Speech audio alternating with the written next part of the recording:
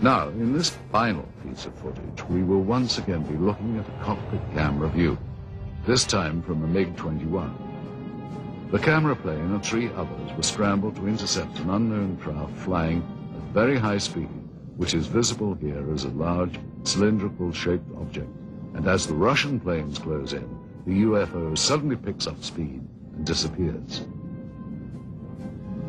Here it is once again. You'll notice the cylinder seems to be traveling at about the same speed as the MiGs until about here.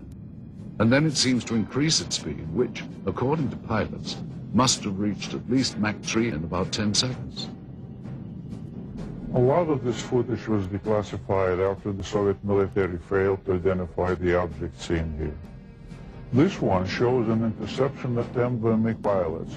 There were many cylindrical object interceptions that were reported and investigated. We were interested in the high-speed potential of this object. The size of this one is estimated to be about twice the size of a MiG-21. With technology available to us and the Americans, it should not be able to move as fast as it does. Hey, this footage is still interesting because I don't think the Russians had any idea what they were dealing with here.